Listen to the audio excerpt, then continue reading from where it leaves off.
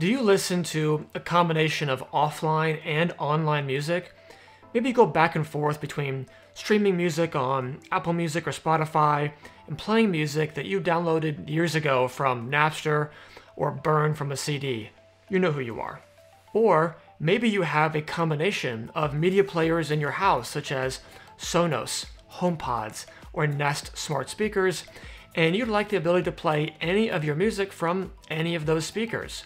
Well, I'm going to show you exactly how I'm doing this using Music Assistant on Home Assistant. But there is one media player that I wished worked with this, which I'll explain in a bit. Everything that I cover is also featured in an article on my website. You can find a link to it along with any of the featured tech in the video description. If you're new here, I'm Michael Leen, and I cover how tech can make you more productive, so don't forget to hit that subscribe button. Music Assistant is a music library manager for your offline and online music. You can use it to listen to your saved music files and play your favorite streaming music on a variety of speakers. It supports a ton of music providers, including Apple Music, Spotify, YouTube Music, Tidal, SiriusXM, SoundCloud, Plex, Jellyfin, and a bunch more. In addition to those providers, Music Assistant can also access the music saved on your local disk or in a remote share like a NAS. It can even access radio stations. You can then play music from any of those providers to most of your favorite players.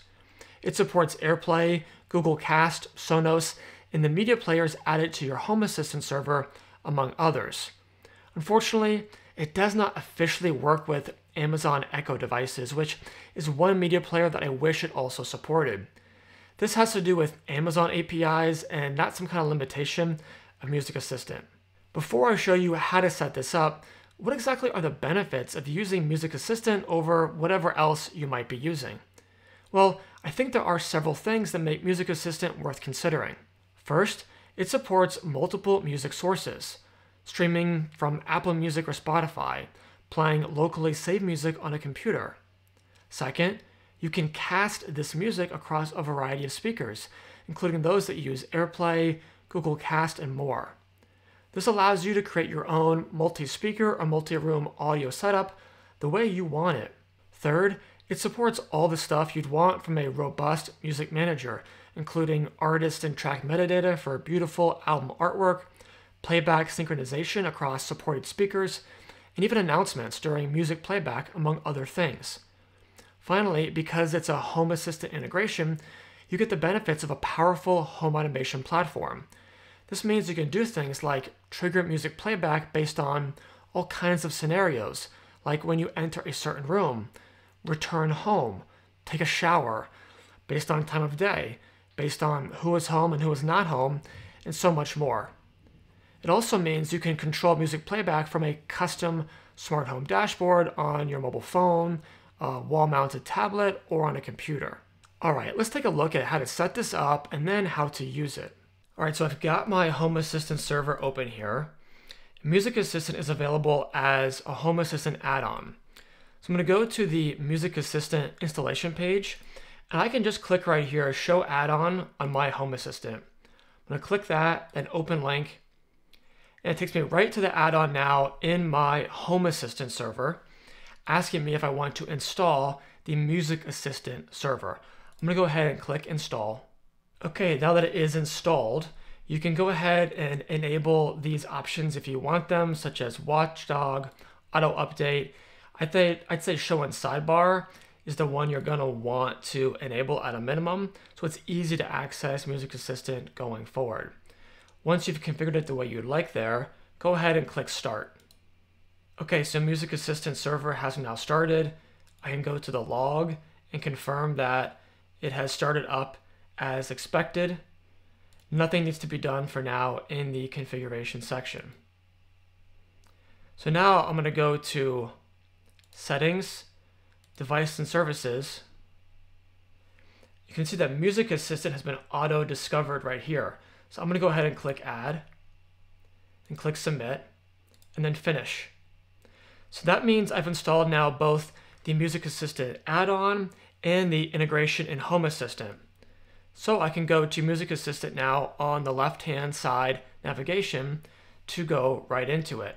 Before I continue, I want to briefly share a cool product that I use from today's sponsor, Zooz. You may have several electronics in your home that you wish you could control wirelessly, but they're technically not smart devices. Or you might be curious how much electricity they are using. If so, then the Zooz Zen 20 power strip might be a good fit for you. It has 5 outlets and 2 USB ports. You can turn power on and off for all 7 independently, and track the energy used by each connected device. The power strip also acts as a Z-Wave range extender, giving your Z-Wave mesh network a boost. In the event of a power outage, each outlet will remember and restore the on-off status of each connected device. I have been using this to power and track the energy consumption of my home office, including a computer, monitor, printer, docking station, and lights. Or you could use it in an entertainment setup with a TV, gaming console, speakers, receiver, and more. Just remember that this power strip is for indoor use only. The total amperage on load for the entire strip should not exceed 15 amps, so don't use it with things like washers, refrigerators, or electric heaters.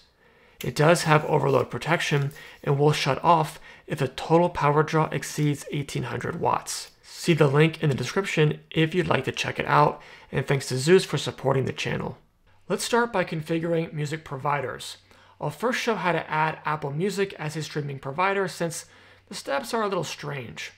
You can always refer to Music Assistant's documentation for instructions to add your preferred music provider. Let's go ahead and start by adding a music provider. I'm going to click Apple Music, and you can see it wants something called a music user token. So how do you get that? Well, to get that, you're going to want to visit music.apple.com. Once you have visited that on a Chrome browser, go to View, Developer, and Developer Tools. Then you want to go to Application. If you don't see it, you may need to expand this window. And then from Application, you want to go to under Storage, Cookies, and music.apple.com. And from in here, you want to find this thing called a media user token. Click it, and you'll see the cookie value down below. You want to copy that, and now go back to Music Assistant and paste that in as your music user token, and then click Save. Now, let's see how you might do this for music that you've acquired over the years and have saved locally in a file system. There are several ways to approach this, and I'll show you what I'm using. I have about 7,000 songs saved locally. This includes digital tracks I've purchased, songs ripped from a CD years ago, and music that I acquired in other ways during the earlier days of the internet. I have all those songs saved in a folder called Music on my Synology NAS. I have Plex Media Server running on this NAS, which makes it really easy to play all of my locally saved music, movies, and TV shows. So to bring all of this music into Music Assistant, I'm going to choose Add Music Provider and then Plex Media Server Library. And it wants something called the local server IP and local server port. One easy way to do this is to just authenticate locally since I'm here on my local network, but in order to authenticate locally, you need to make one change in the settings of your Plex Media Server. To do that, open up your Plex Media Server on a browser, and you want to go to Settings and then Network. Under List of IP addresses and networks that are allowed without auth, you want to enter the IP address of the computer running Music Assistant. In my case, that's going to be my Home Assistant server. To find the IP address of that server or any device on your network, you're going to want to log into the admin settings for your router on a browser. So I've copied that IP address for my Home Assistant server that's running Music Assistant. I've added that here. I can click Save Changes. Then you would paste that IP address right here back in Music Assistant and click Authenticate Locally. Alternatively, you could authenticate with My Plex, which will just ask you to log in to your Plex account. Once you have music providers configured, you're ready to add player providers. These are the devices or speakers that will play the music in your house.